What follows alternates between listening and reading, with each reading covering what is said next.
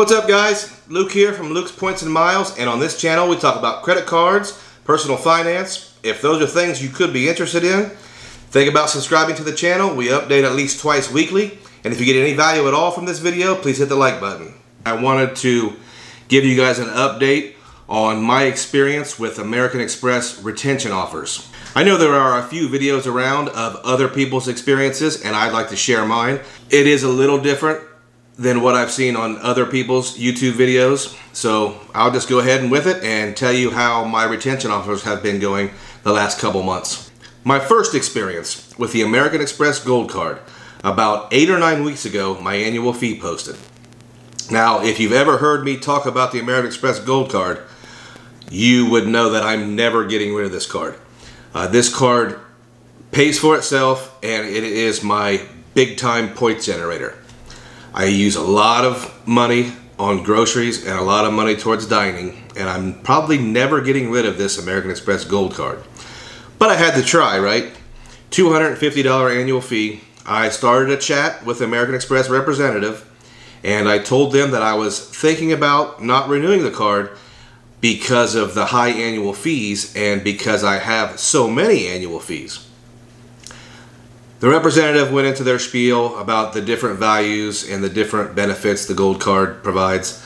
I told them it provides plenty of value, and I do use it, and it's my favorite card.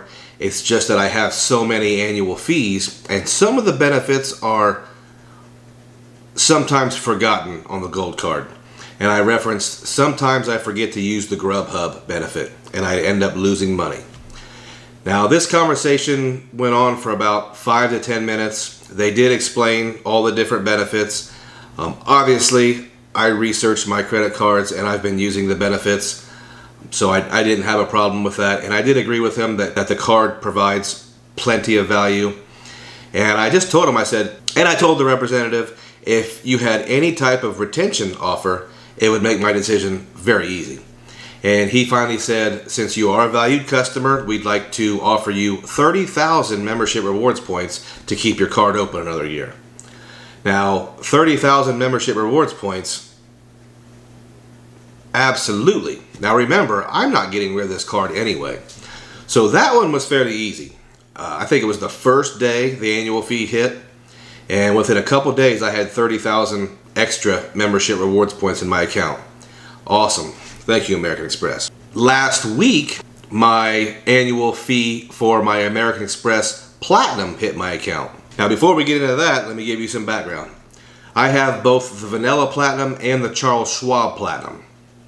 I got the Vanilla Platinum first, and my original strategy was to cancel the Vanilla Platinum when the annual fee hit and then keep the Charles Schwab Platinum.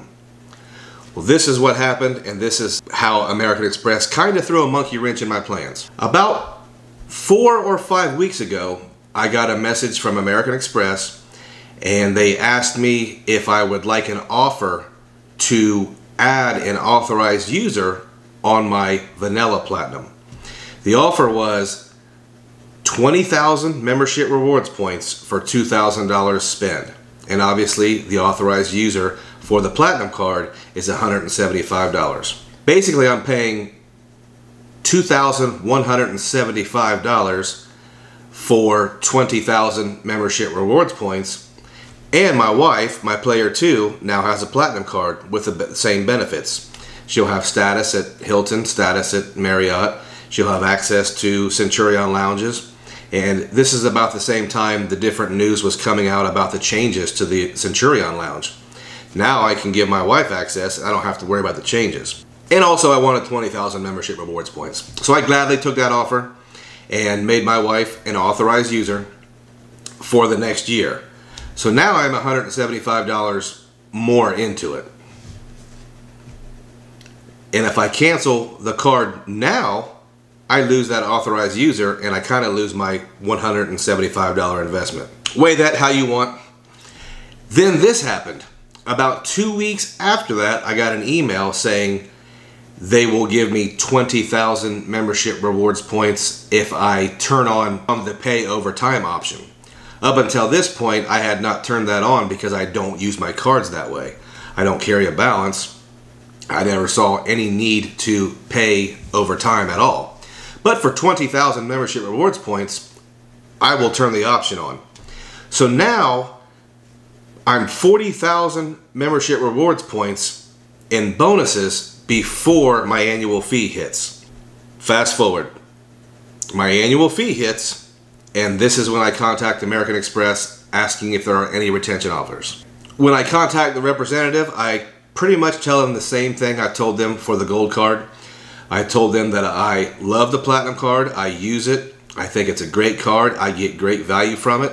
I just have trouble using some of the benefits, and I told them I really didn't plan to travel as much in the next year as I normally would. Is that true?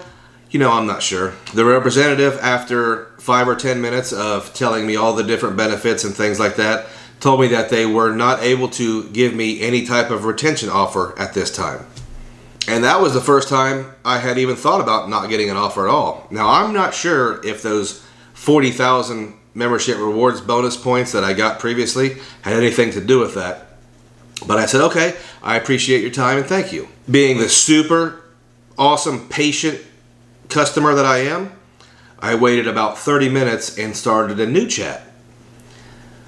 The second chat ended the same as the first chat. The representative was completely nice and professional and really awesome.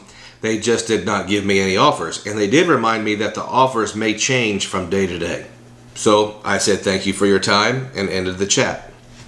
That was a Wednesday, so I became even more patient and I waited 2 whole days and contacted them last Friday.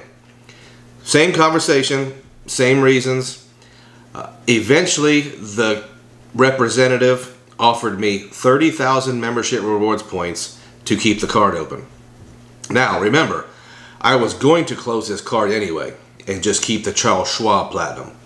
But with essentially 70,000 membership rewards points extra, I'm going to go ahead and keep this card open.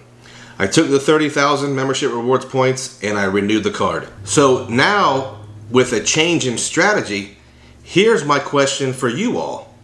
Now what do I do with the Charles Schwab Platinum card? Having the option of cashing out membership rewards points for 1.25 cents per point is a great option sometimes, especially when travel is cheap or when something in life comes up.